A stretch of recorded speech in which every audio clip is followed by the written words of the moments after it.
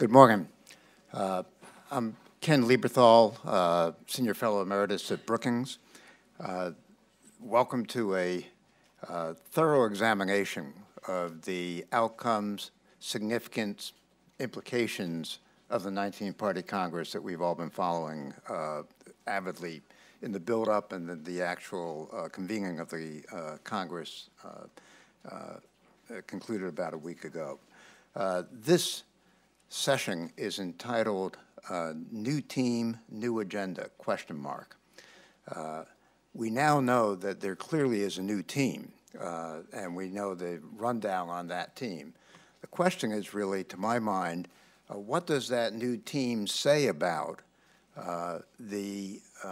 any changes in the agenda and the capacity to implement those changes politically and administratively in China and in Chinese foreign policy.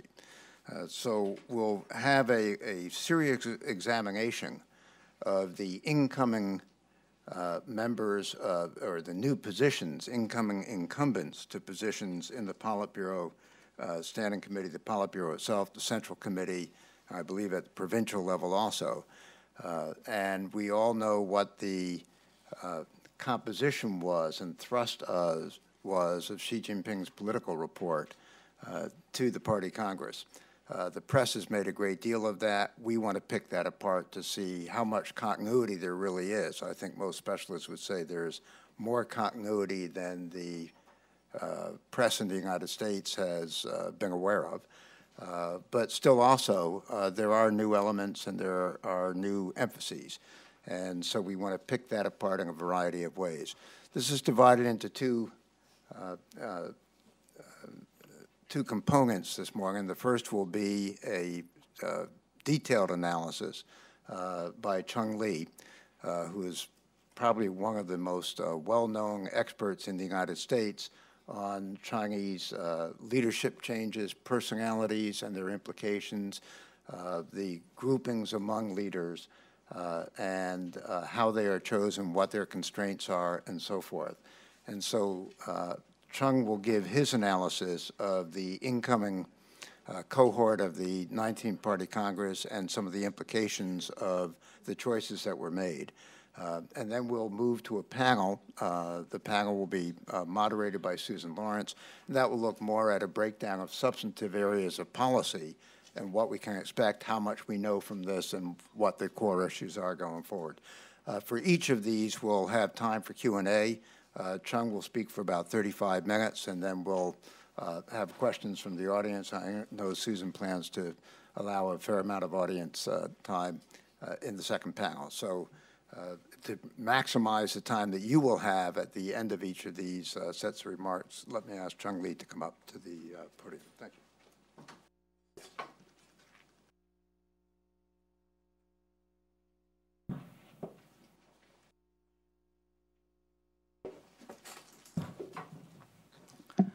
Thanks, Ken, for that generous introduction. I'm not only honored by your presence here today, but also profoundly grateful for your mentorship and friendship for all these years that at Brookings and also prior to your arrival here. When I came to the United States about 30-some years ago, and actually I was already old at that time, you were already a distinguished professor at Michigan. I was so fortunate to study directly and indirectly under you, as well as Barbara Scalpino, Doug Barnett, who was also your teacher, and Michael Ausenberg, Lynn White, Ezra Vogel, among others. Intellectual inquiry is like the formation of a wave. Each succeeding wave owns its momentum to the strength of those that went before. Thank you, Ken, for your pioneering role in contributing to what we now call, what we used to call, Pekingology, the careful empirical study of the inner working of the Chinese top leadership.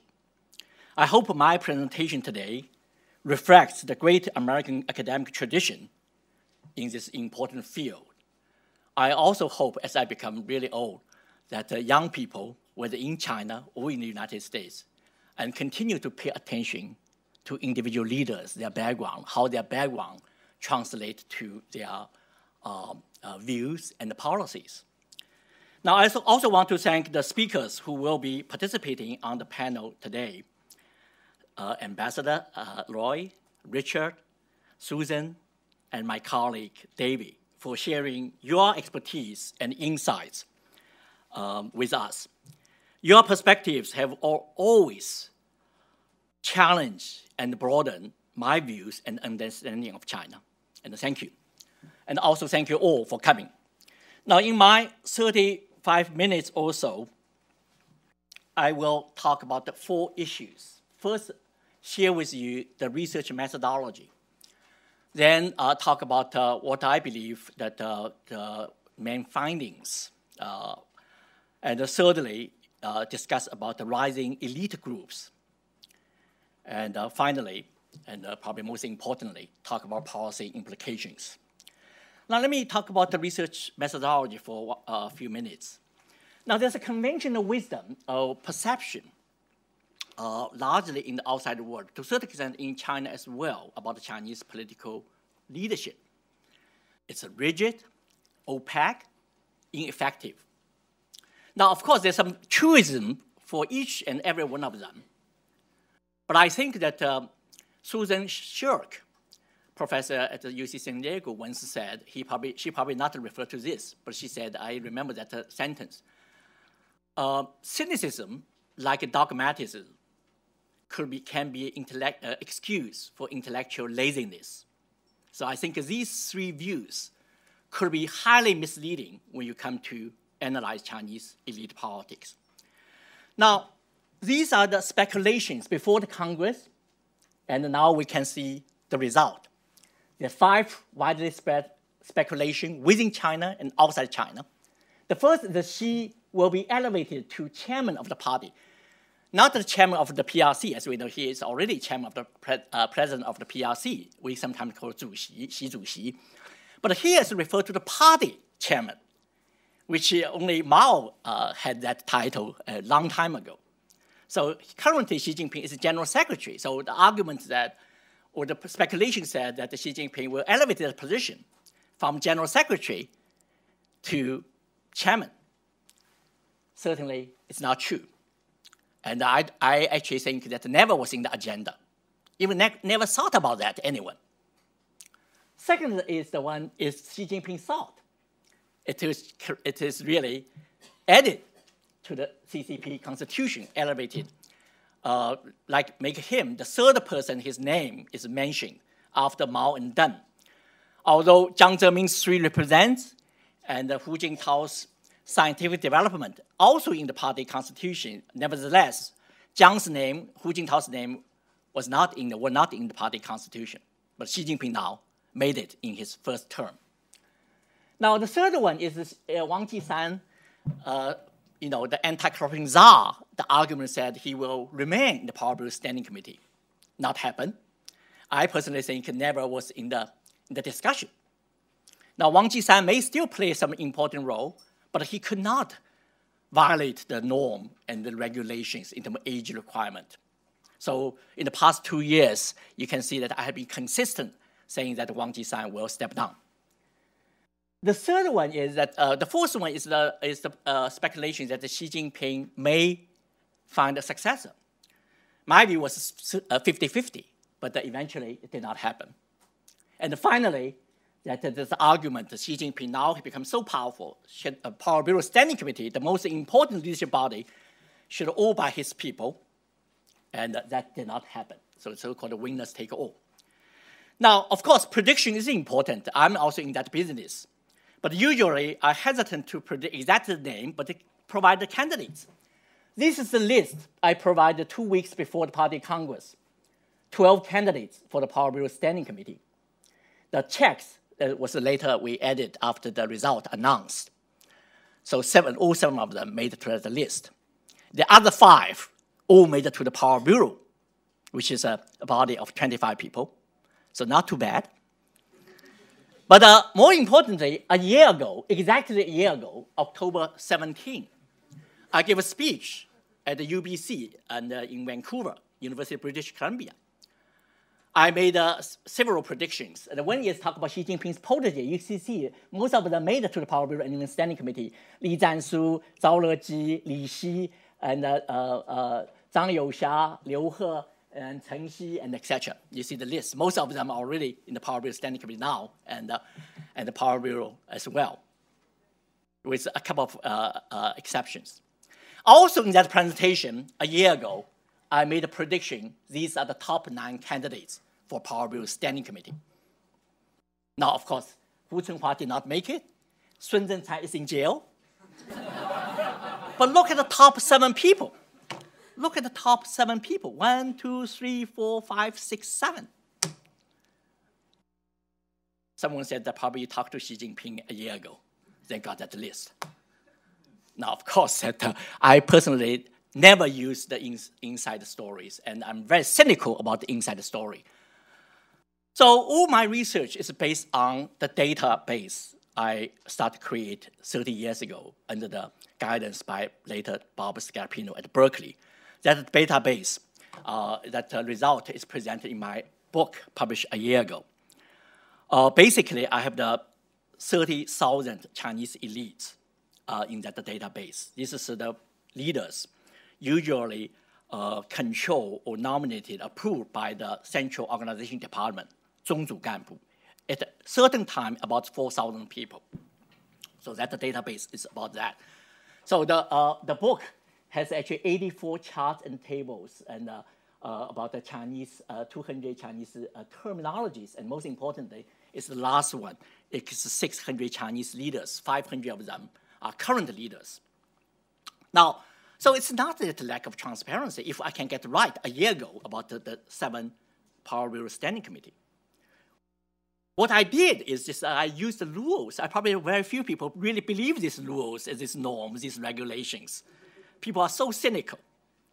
Of course, I also look at the factional politics, look at the check and balance, need the check and balance, look at their career trajectory. These are the things help me to identify the rising stars. I cannot say for 100% sure. It's kind of lucky I got the 7 people right in the top 7, right?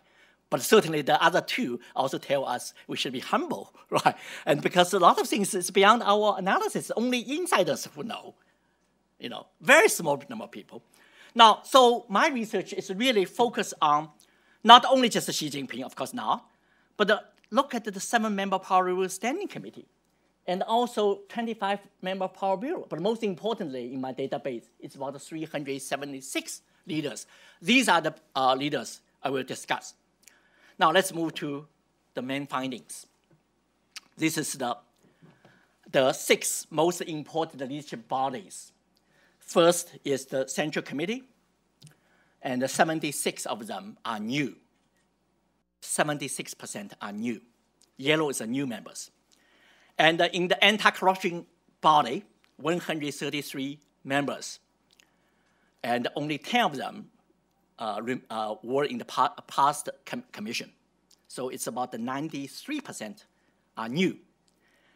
The so-called secretary, these are like the chief of staff office, control the flow of information, decide which leader, to which country, travel to which country, which foreign delegate, head of state come, who should participate in the meeting. This is also the flow of the documents. Very, very important body. 7 people, 100% are new. And Power Bureau, as we now know, 15 of the members are new. Only 10 stay, 60%. And the Power Bureau Standing Committee, 5 out of 7 are new. And CMC, Central Military Commission, is probably the less new members. But I will discuss, actually, ironically, Central Military Commission has the fastest, the military leaders has the fastest turnover rate we are going to see. It's already happened. Now, this is the turnover rate, the Central Committee, it's nothing new. You look at from 1982, always maintained on average 62%. Now, I should make it clear, this also includes the auditor members promoted to the full members, also considered new. But if you do not include that, will be roughly 10% less. So could be like a 60% turnover rate in terms of entirely new body. But usually all the previous studies all include this from alternate to promoted to central. So this party congress, 19th party congress, has the fastest, highest growth turnover rate since 1969 during the Cultural Revolution. Now, this is the Politburo Standing Committee before the turnover. 2 people stay, 5 people promoted. These are the 5 new members. These are the 7 members I predicted a year ago. Now, let's look at their factional identity. It's very, very interesting. This is very, very important. Not instead of winner takes all, and Xi Jinping has 3, including himself, especially Li Zhanshu and Zhao Leji. These are very powerful figures. And they formed a kind of a very close relationship for many decades. But Wang Funing and Han Zheng, as we know, both of them advanced their career from Shanghai. And both of them graduated same university I graduated, East China Normal University in Shanghai. And they have the reputation as a Shanghai gang. Of course, that you can imagine Jiang Zemin really worked very hard to make sure these 2 people made it to the Politburo Standing Committee. Of course, they are political allies for Xi Jinping, but they are not the proteges by Xi Jinping per se. Right. Now, 2 others, Li Keqiang and Wang Yang, these people advanced their career from the Chinese Communist Youth League, which often the Chinese call the Tuan Pai. These are the proteges of Hu Jintao.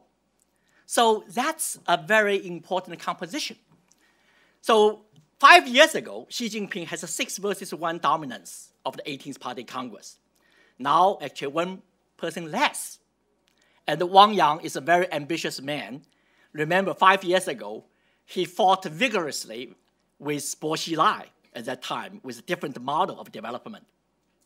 So that's the new composition. That's very, very important. Although Wang Yang probably does not have his position as the chairman of the PCC, as I'm going to say, it's not that critically important, but whoever in the Politburo Standing Committee is important.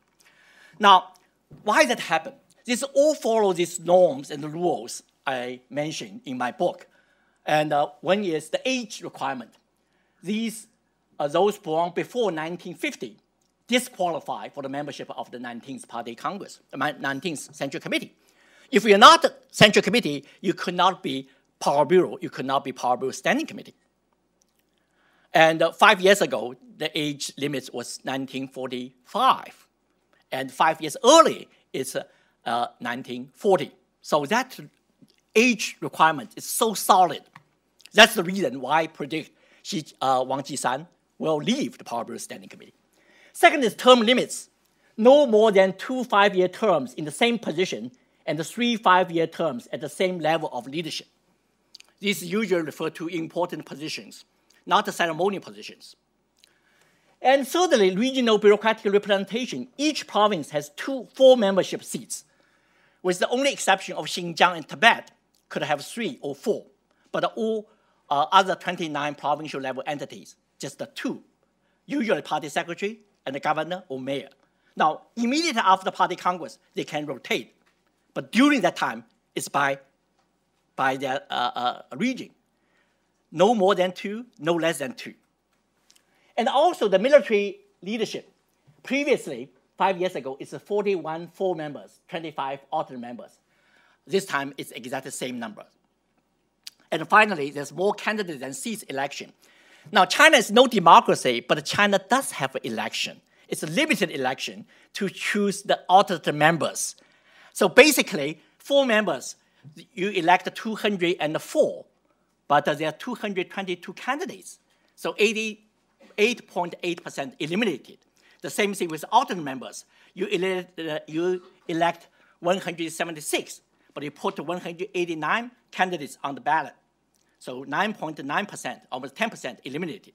Those eliminated including Wang Weiguang, the president of the CAS, Chinese Academy of Social Sciences, and Song Puxuan was the commander, the chief person in the 60th anniversary parade in Beijing. It's a really military confidant for Xi Jinping. And finally, Chen Lei is a cabinet member, Minister of Water Resources. They were all eliminated for various reasons. Just examples. Now, the age composition of the entire Central Committee, these 376 people, is quite interesting. Most of them belong to the born 1950s or 1960s. And there are only 2 people born in 1970. And there's few people unknown. And so this is the age composition. So 6th generation is in the waiting. They already started dominating the provincial level leadership. But in the national leadership, they still share power with those who were born in the 1950s. Now, very quickly, to see the composition, likely composition of the state council, as we know that the party leadership change already completed, but the state leadership will be announced March. But I think transition already started.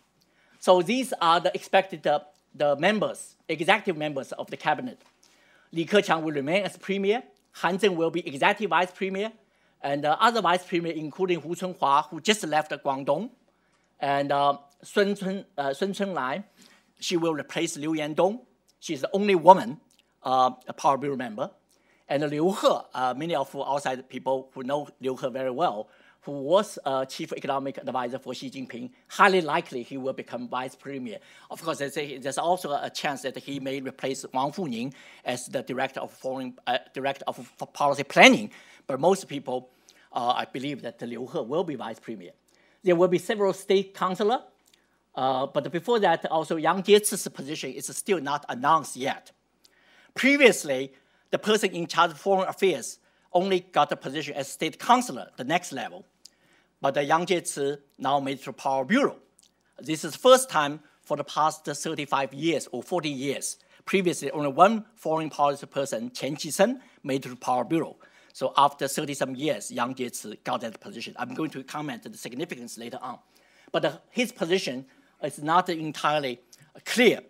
I also believe he could be a candidate to vice president of PRC, help Xi Jinping to see foreign delegates. But again, this is purely guess. There's no insider information because I don't know where to put him, if not the vice premier of the state council.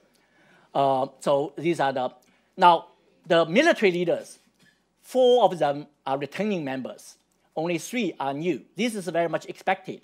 But this gives you the impression early on that the military turnover is not significant, but it's not true.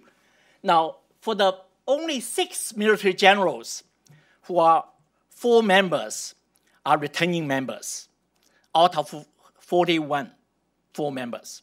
So basically, 85 of the military members are new in the Central Committee. This is very significant. And in some other country, you can see this like a military coup. Never happened before. But only 6 out of 41 are returning members. These are the 6 generals. Now, let me very quickly mention about Xi Jinping's power base, how Xi Jinping can consolidate power in other levels of leadership except the Power Bureau Standing Committee. Xi Jinping, as you know, is well connected. Unlike some leaders, either just have a base in the coast region or in the inland region. And Xi Jinping has both. And also, some leaders just identify as the well-to-do, also called princeling. He is princeling, but also he can reach out through grassroots because of his formative experience and etc. So that makes Xi Jinping is well-rounded in so many ways. Now, he is a princeling, so he has a lot of friends in the 2nd generation of the communist red nobility, so-called Taizhi Dang. And he has strong ties with Sanxi gang, and including his father's revolutionary experience, including he spent 6 or 7 years when he was a teenager as a so-called center-down youth during the Cultural Revolution, and also including some of the provincial leaders in Shanxi. Also, Xi Jinping has a lot of proteges in the 4 provinces he served as a leader, starting with Hebei, then Fujian and Zhejiang, and finally Shanghai. And also, Xi Jinping served as 2 years as a secretary, 秘书, for DOD secretary or minister. That also made some connection with the military leaders. And also, he graduated from Tsinghua as both undergraduate and PhD. He has some good friends. in Tsinghua. And finally, he has a lot of misu in his career, so he promotes them also very vigorously.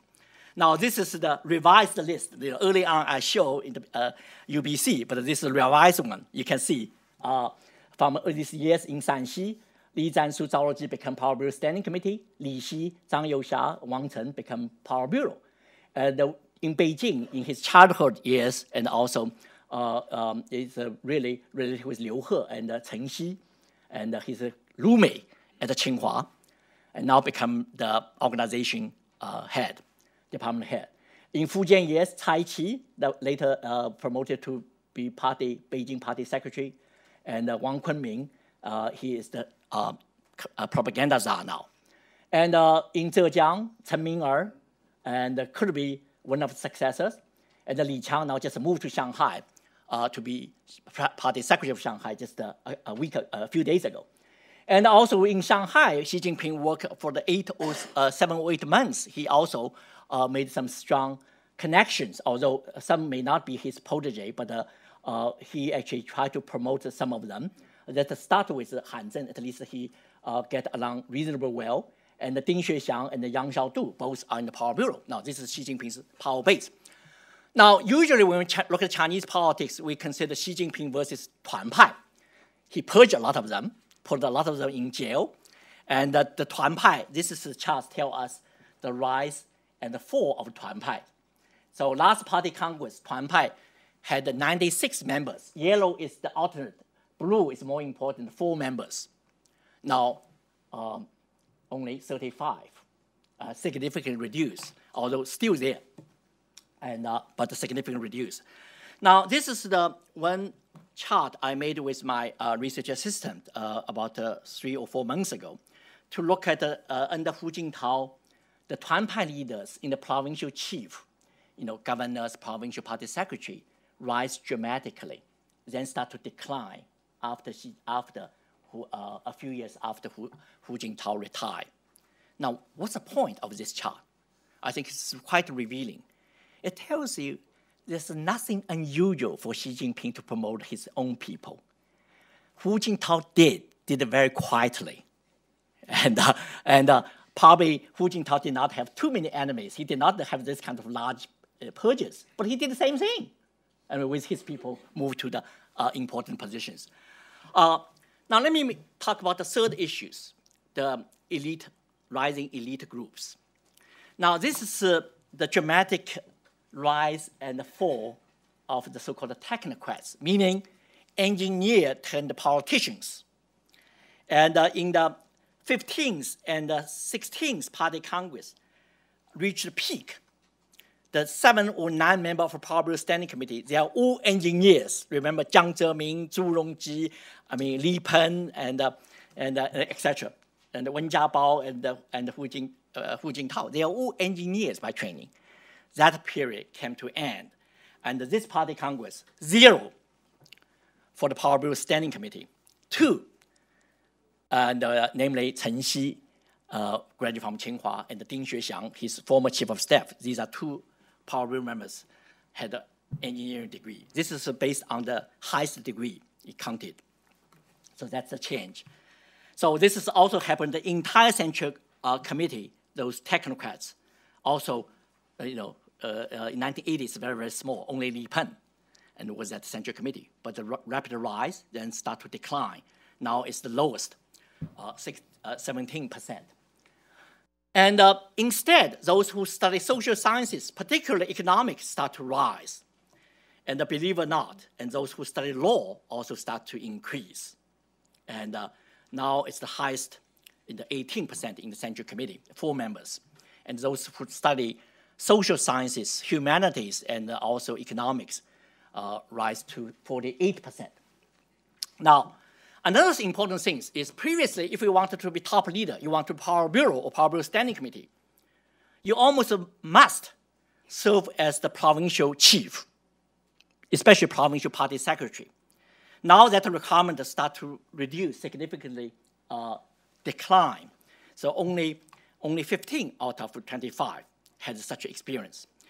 Instead, you see some new groups start to emerge, One is example is I described in my book, so-called Cosmos Club. The leaders advance their career from aerospace industry. Just look at these 8 people. I will not be surprised in 10 years, one of them will become China's premier, and if they're young enough.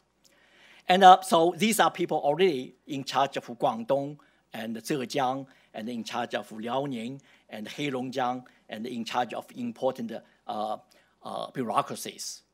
And they are well experienced in the business world and serve as a CEO of the aerospace industries or China's aircraft company for many years.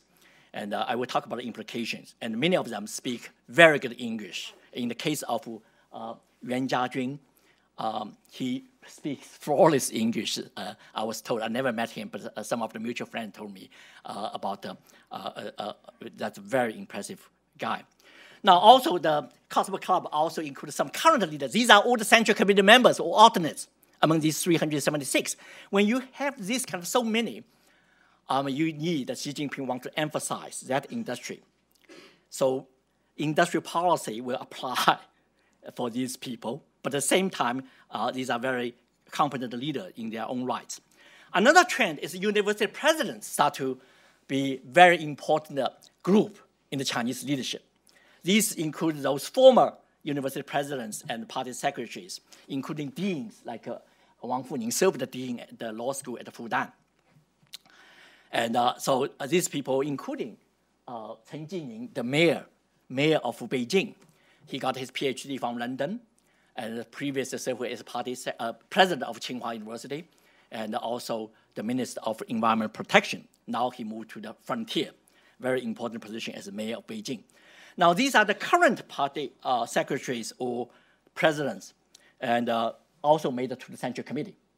And again, it's a significant list of the people, and particularly pay attention to Chen Xu.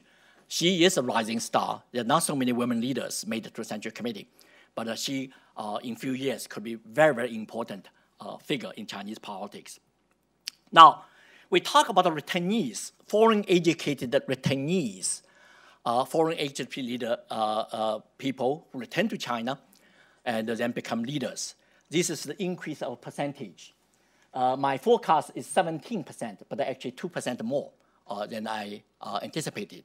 So it's basically every 5 Central Committee members, almost one of them, study abroad as a degree candidate and as a visiting scholar. And some of them got very impressive, I'm going to explain, but most of them study in the United States. Overwhelming majority of them study in the United States. Now, these are the 4 Power Bureau members. And Wang Funing studied at UC Berkeley as a visiting scholar, University of Iowa. Actually, Barbara Scannapino, I mentioned, my mentor, was also his host at Berkeley. Okay, and the Liu He got his MPA from Harvard Kennedy School, and Chen Xi, 2 years visiting scholar at Stanford, and Yang Jiechi spent a lot of time as a young man in UK, including London School of Economics. Now, talk about policy implications very quickly. I want to cover 3 areas. One is foreign policy, one is economic policy, one is political initiative. I am a strong believer. New leaders mean new policies because leaders want to do something different, want to deliver. China is a big country, so still unclear where they will deliver. But let me give you some my speculations in this regard. Foreign policy team, you probably will see a certain degree of continuity, but their role enhanced dramatically. Remember, 5 years ago, China's military insult foreign ministry, thinking you are grandson in Chinese decision-making circle. Remember that quote by some people. But now, Yang Jiechi represents the importance of foreign policy under with Xi Jinping's support. Now, this is a new team. We do not know their position yet. The second most important person will be Song Tao, who currently is the Minister of International Department at the Central Committee. Also, Liu Jieyi will be very important in the Taiwan affairs. And Wang Yi will remain, but his position is still unclear. There's also 2 rising stars, and Le Yuchen and also Zheng Zeguang. And Zheng Zheguang is the only person in my presentation today is not a Central Committee member. All other people I mentioned, you see the photos are Central Committee member or high. But because of Zheng Zheguang is important, and I just mentioned him. Now, the economic team will be these 6 people, headed by Han Zheng, and also Liu He will play a very, very important role from the advisor to policymakers. And along with the He Lifeng, the director of NDRC, Zhong San, the Minister of Commerce, and Yi Gang, we still do not know which position. We still do not know which person will replace Zhou Xiaochuan. But no matter what, Yi Gang will be a crucial figure. And also Mu Hong, very few people know him, but he is a very important figure for Xi Jinping on economic policies. The photos, yeah, he looks young, but he's not that young in terms of age, yes. Now, let me say that's important. This is important. I want to very quickly. Xi Jinping control Beijing, Hebei, and Tianjin corridor. That will be very, very important to him. Remember, Xiong'an will be the 3rd economic special zone. He really want to push for that. So these people are all his proteges.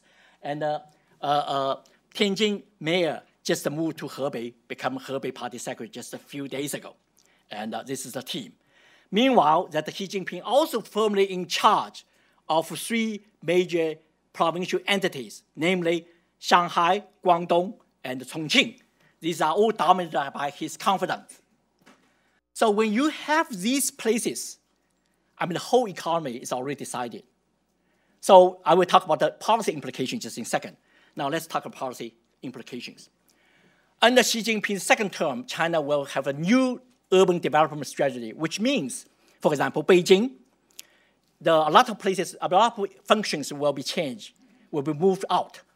Beijing only remain as a political center, international center, cultural and innovation, technology innovation center. All other functions, including economic function, industrial function, and education function will move out. So that it's a new strategy for development. The same strategy will happen to Shanghai, Guangdong, different ways, different model will be, because of time limits, I will not have time to discuss. Also, modern equipment, modern manufacturing. This is the reason why he promoted so many people from aerospace and from the shipbuilding. And so that's the emphasis of China. Now, here is a mix for business communities. We will hear some positive news like the green consumption, like a service sector development, like the promotion about the new resource, new energy, and the new service sectors, and etc. These are good for U.S. business. But you can also see these people could be quite nationalistic, could be quite protectionist. So it's not one-dimensional. It depends on how you look at the issues. And also, politically, there's some new initiative. I wanted to finish just 1 minute. Xi Jinping and the party leadership decided to establish a central leading group on the rule of law. And also, they, believe it or not, they talk about the constitutional review system. This is the things dissidents and the human rights lawyers argue for a long time, but now it's already accepted party decision. And finally, establishment of the National Supervision Commission, very much similar to what happened in Hong Kong. It's a more institutional method to fight corruption rather than the previous 5 years, the campaign method. Now, there's so many people promoted with solid legal background to important positions. And so let me finish with the things that actually I mentioned almost a year ago in another speech here at the Brookings. This is also an epigraph, one of the epigraphs I use for my book. I use it because Xi Jinping used the same Chinese saying in 2 occasions. This is Chinese called 小智治世,中智用人,大智立法. A friend of mine helped me translate. Limited wisdom makes doers. Moderate wisdom makes managers. Superior wisdom makes law builders. We don't know whether Xi Jinping will surprise us again for one more time as he did 5 years ago with a drastic anti-corruption campaign, with military reform, with China's One Belt, One Road, how he will use the capital, whether it be real change in the institution development, we do not know. Certainly, I hope so. Thank you very much. For more things, buy my book.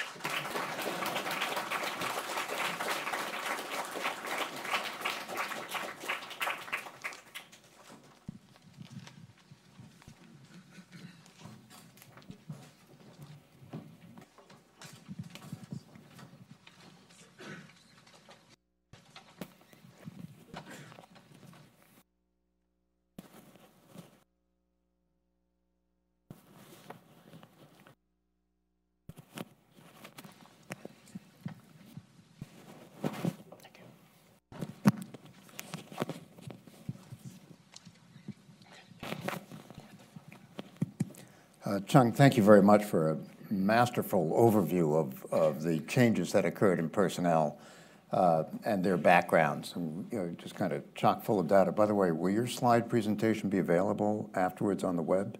No. No. But the video will be available, I believe, yeah. Okay, I was going to say, then I hope people took good notes very quickly. We only have 15 minutes left in this session. I just want to ask you one question and then open up to the group.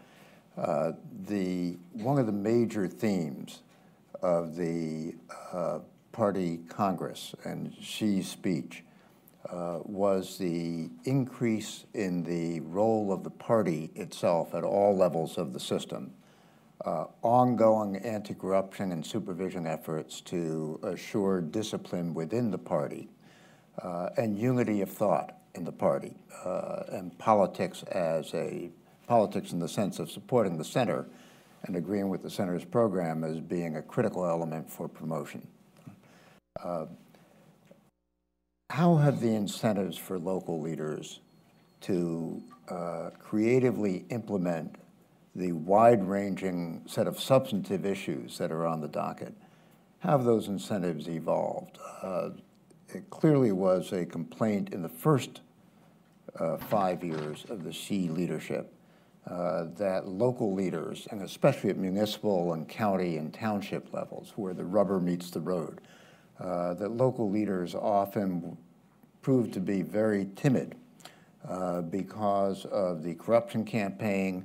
The incentives have kind of turned against being creative, dynamic, and changing the way things worked at the local level.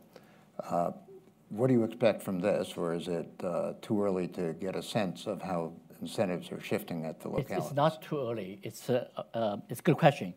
Previously 5 years, because these local leaders, local meaning provincial or major cities, it's a major entities. For example, Guangdong, Shandong, Henan, and what else? That the Sichuan, I mean, their population is surpassed the Germany with the largest population in Europe. So this kind of entities, in terms of GDP, Guangdong is ranked with the states like Mexico, number 15. So these are gigantic entities. These leaders, they should have their own incentive. But the past 5 years, these leaders are, most of them, as I mentioned, 45% were Hu Jintao's proteges. I think at least 6 or 7 are later arrested on the corruption charges. Of course, they did not have incentive to do anything. Of course, they wanted to resist some of the policies, right? But now with Xi Jinping's people well positioned, so that dynamic start to change, and they have their incentive to carry out much needed reform, but they also have Xi Jinping's blessing. I don't think Xi Jinping wants to put anti-corruption on these people. No, I mean they already went through some of the kind of scrutiny. That also explains some of the Xi Jinping's protege cannot make it to the Central Committee. But of course, this is, I'm not saying that there will be no corruption involved, but it's a different game. It's a different kind of leaders, and with a different kind of background, with different kind of motivation, with different kind of connection with the new leader. So they are motivated to deliver. So we will see very quickly some changes, some initiative. And maybe I'm naive, fail to understand difficulties. But again, as the Chinese leaders, these new leaders, they certainly very clearly understand what they want to deliver. One thing that Xi Jinping is quite bizarre. If you look at their bios, all leaders add one thing. It's your head of a river or head of rivers in the province. Cai Zhi, for example, he has 2 titles. One is the party secretary of Beijing. This is before the party congress. He does not have any membership, etc. The other, he's the head of the rivers in Beijing. Now, why rivers? Because Xi Jinping said that any provincial leader should be responsible for environment, for the lakes and rivers in their region. So they all added to that in the bios. You look at the People's Daily or Xinhua News, it's become, I mean, that's a clear message that not only GDP grows, but also environment is also another criteria to test you. So China's economic growth model already profoundly changed. So the strategies I mentioned is the things they will emphasize. This give foreign companies, like in the United States or Europe, great opportunity, but also could be another level of challenge. Okay, let's open it up. I'm going to ask you, when I recognize you, to wait for the microphone to come. Please, give your name and affiliation, and then direct the question in the form of a question, please, given limited time. And why don't we start over here?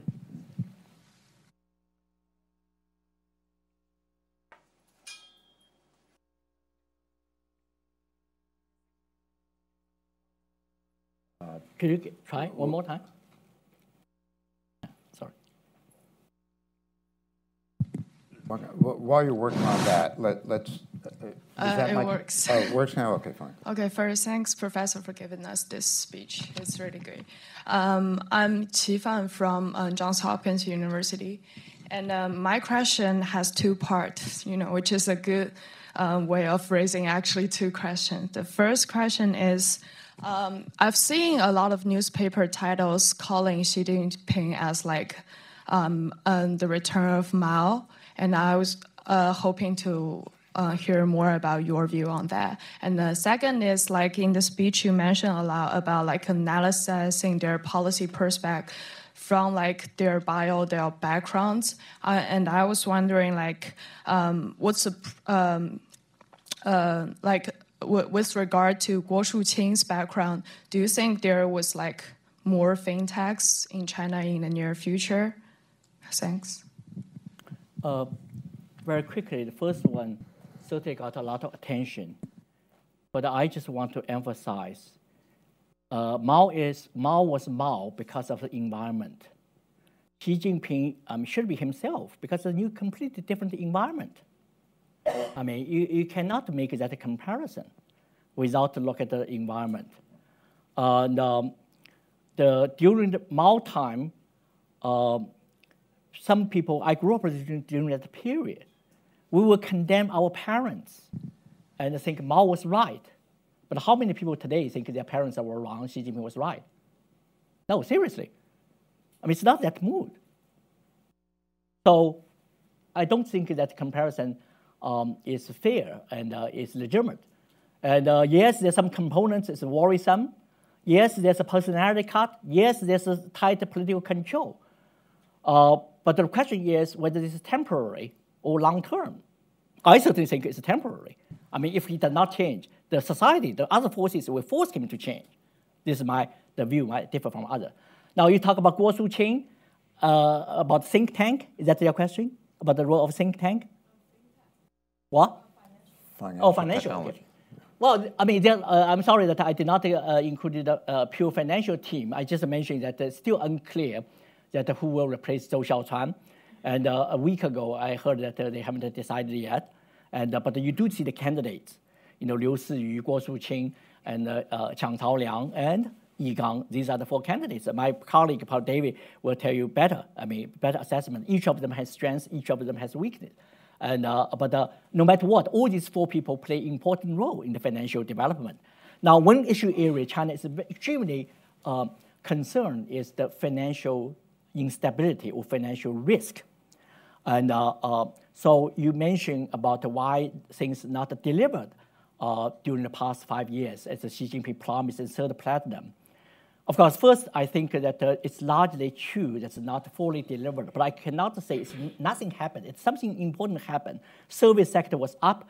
I mean, domestic consumption is up. Innovation actually become one of the driving forces for China's economy, which has really surprised many of us, including myself.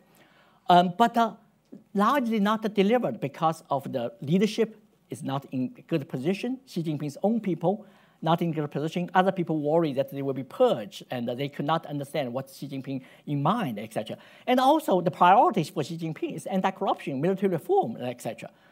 But and also there's a global financial uncertainty with what happened in UK, what happened in the United States. They got to be careful. But ultimately, they understand that China needs to reform that sector. I think Donald Trump has a good reason to push for that change. The service sector development, particularly financial liberalization. Sooner or later, China will do, but we do not have a timetable. Hopefully, that should be sooner rather than late. And, but all these leaders, I think they are relatively speaking, I certainly don't buy that these are reformers, these are conservatives.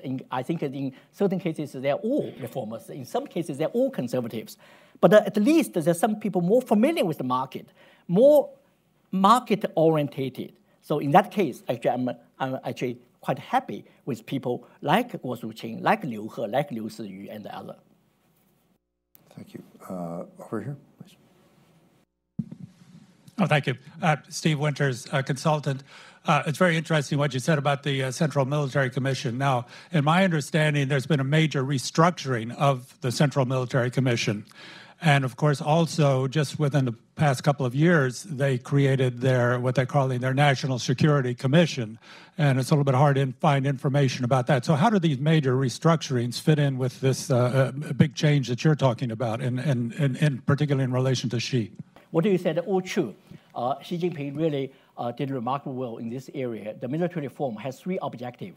First is to change China's military development model, shifting from Russian model, which emphasized on army, to a joint operation with emphasis on Navy and Air Force. This is number one. Number two, a very much American model, this they want to pursue. And number two is to restructure previously the four greater departments, political, logistic, and equipment, and chief of staff. They really hijacked the Central Military Commission, especially the civilian leader. They are the decision makers. They are the one particular layer between the Central Military Commission and reach out to whether the services or operation. But Xi Jinping made these four departments marginalized, become 4 out of 15.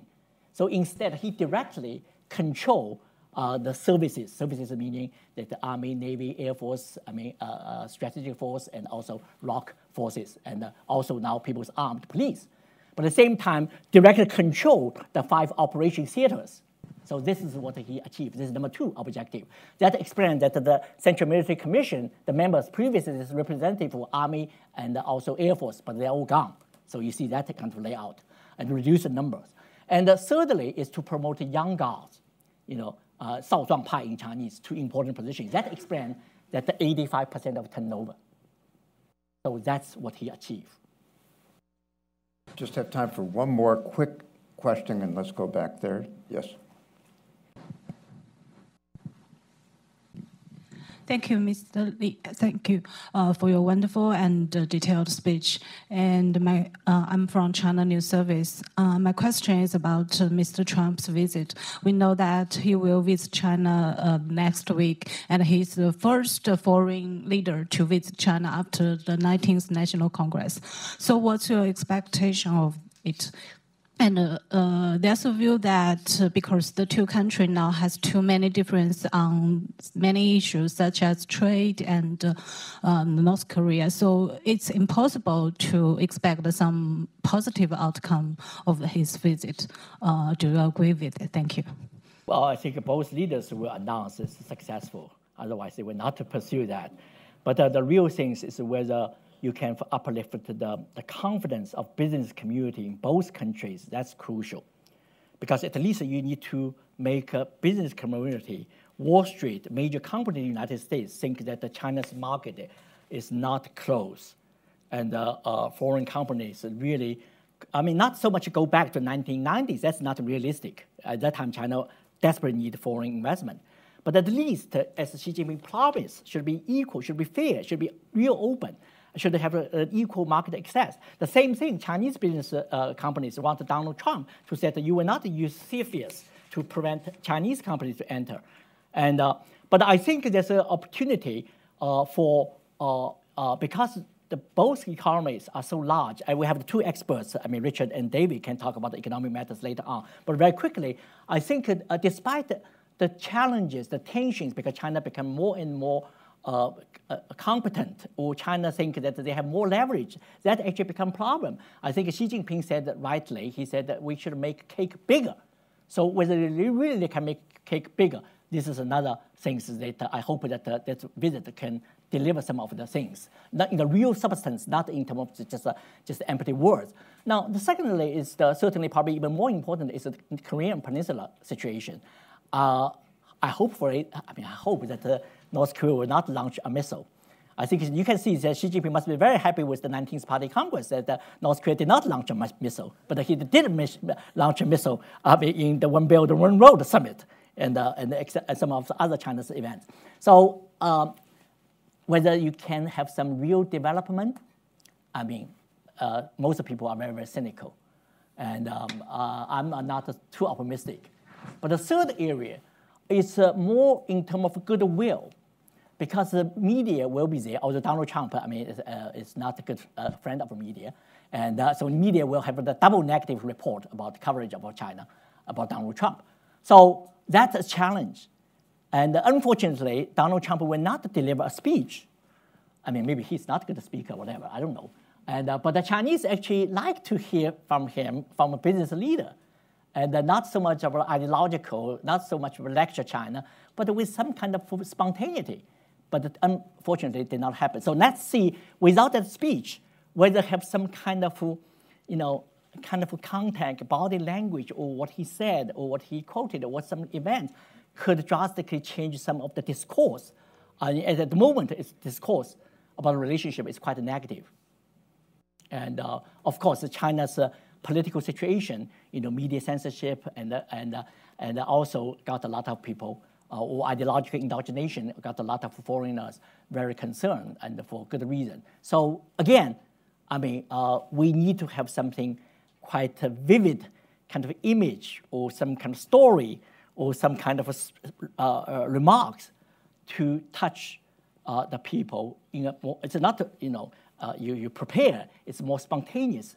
I mean, I think there's good reason. I do believe China and the United States don't want to engage a military war against each other. This is so insane. So with that in mind, there's a good opportunity to change the discourse.